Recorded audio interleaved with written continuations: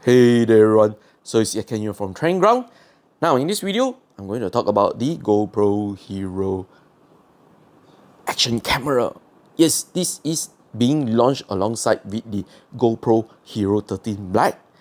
Yes, and this is an affordable action camera. Today you can actually get it. So for the Malaysian market, it's priced at 999 ringgit Malaysia.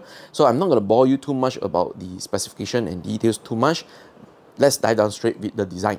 Now, in terms of the design, looks very iconic, like the GoPro action cameras you have been seeing along. Black color with the blue color wording and the logo. Easily to identify this is an action camera by GoPro. And also in terms of the small form factor, this guy is just way in at 86 gram. Wow, truly remarkable. So it's perfect for those who just need an action camera and just throw into a pocket or bag or pouches. This is the one to go for. And in terms of the design, layout pretty similar to all the latest Hero series. Okay, you have your power button at the side here, and then you have your recording button on top. Pretty much straightforward. And then at the bottom here, you have the folding fingers. So this one for you to put onto your mount. Yep, pretty much that's it. And then on the side here, here is the door. You open it up, okay, and you can access the micro SD card and also your USB Type-C charging port. Now the battery wise is a built-in battery, you can't remove it. So more details about the battery later on. And over onto the rear, you have a 1.76 inches touchscreen LCD display. Now, let's talk about the sensor on this GoPro Hero. So it's using a 12 megapixel sensor, and the lens is actually shooting around like 15 millimeter. So it's actually quite wide. And if you need those really huge wide shots, this guy actually excels in that area. However, I do have to say that the videos are being recorded in 8-bit color format, and I will have to say video output and also the photo output is actually quite contrasty and kind of little bit flat. Definitely, if you are going to take a lot of videos and photos with this GoPro Hero, I would say you are going to need to do some color editing to tweak it back, add back some saturation to make it looks much more livelier. Setiausaha Kementerian Komunikasi yang berbahagia Tan Sri Syed Fazal Albar dengan event dahulu. Para diplomat, boleh dengan wami-wami berada di event. Despite the colors output, I think this actually works quite good, to be honest, if you have the good lighting condition. If you are shooting in low light condition, yeah, you definitely notice there will be some noises occurring on the videos and photos as well. In terms of stabilization, you are required to export the footages from your GoPro using the GoPro Quik App to your smartphone. So from your smartphone there, it will use the software to do digital stabilization, and the stabilization footage looks amazing, quite nice. However, if you just outright grab the footages via the micro SD card, yeah, you won't get the stabilized footages. Let's head over to the operation of this GoPro Hero. Once you start up, it's pretty straightforward. You enter to the video, okay, and then you can just either switch to photo or slow-mo. Pretty straightforward, right? But I do have to say the processing power here is very slow. Check out. I want to switch to photo. It's gonna need to take some time. And even for the quick recording button, okay, when you press it up on top, the shutter button here, yeah, it's also going to take some time. So I highly recommend you, if you don't want to miss your session, keep recording it. Okay, so this is my advice for you. And also there's actually not much of things for you to select onto. So basically you swipe down, okay, you can access some of your settings, you can lock your screen, and then you can go to battery saver. Now one thing, if you use your battery saver over here, all your content will be shoot in 1080p. So that is one way for you to change the resolution for your video recording. But for me, I highly recommend you just shoot everything in 4K. You can still output back to 1080p via the GoPro Quik App. And that's important.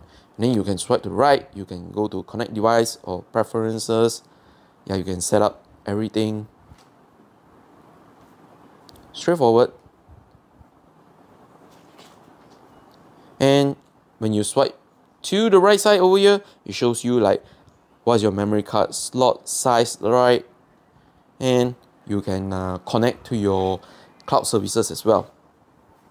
So all in all, I would say this thing you really have to rely on, not only just on the system itself, but also with the Quik App as well. Now, right now, I have already hooked up to my smartphone via the GoPro Quik App here.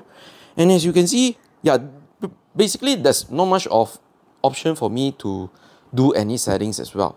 So you can only like do battery saver, okay, Wi-Fi band, beeps, LEDs, auto off, LCD brightness, regional format, orientation, or yeah, basically that's it. There's really not much apart from just changing to video to photo, okay, slow-mo.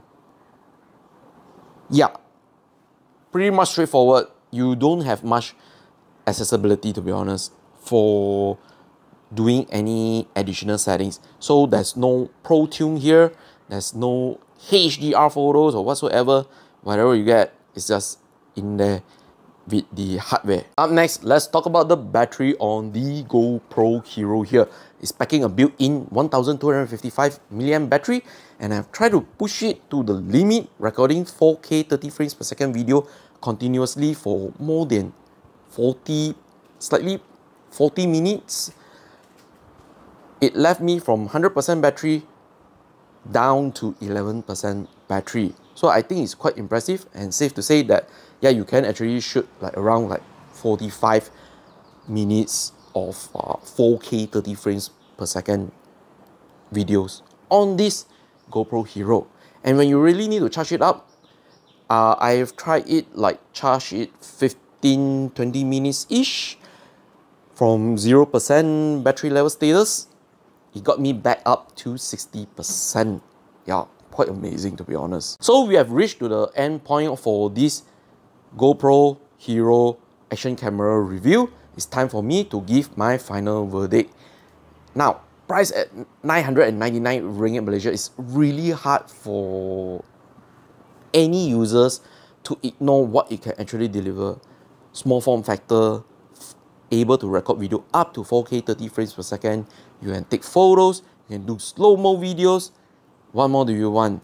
Now, definitely there is also some downside onto it, whereby you really have to rely on the GoPro Quik App to stabilize the footage, and there's very limited settings for you to adjust when you want to record videos or take photos as well.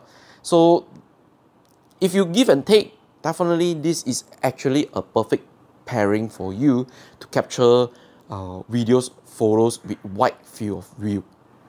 That's what I think this GoPro Hero action camera can offer to the user. Now, what is my recommendation? I would say this is more for someone who is a casual user. Someone need an action camera that's able to capture 4K 30 frames per second, or you want that compact form factor. This is the one to go for. Hard to ignore. And buying it, should you be outright buying it, put it in your buying list, or forget it? I would say put it in your buying list if you are looking for an action camera that doesn't break your bank, this is the guy. And for the ratings, I'll give it a solid 7 out of 10. Definitely, I love the compact form factor and the ability to shoot 4K 30 frames per second. However, I have some things I don't like, especially the lack of adjustment settings when you record videos and photos, and quite heavy rely on the GoPro Quik App. And with that, that's my review for the GoPro Hero action camera. Special shout out thanks to GoPro Malaysia for providing a loan review unit for review purposes only. There's no cash compensation. Whatever I'm saying here is actually based on my own personal experience. No creative input, no final approval is needed for this video. And also, the brand is actually watching at the same time when I upload this. Yeah, so hopefully you kind of like it. And if you do like the video, please go ahead, subscribe to the YouTube channel if you're still new, and follow us on the social media account. Last but not least, head to the website, go and read all the news articles, and yeah, pretty much that's it. I need to end the video. It has been a long one. And Yat Kean here from Training Ground. Bow down to you guys, and I'll catch you guys on the next one, okay? That's a promise. I'll see you guys. Yeah, bye.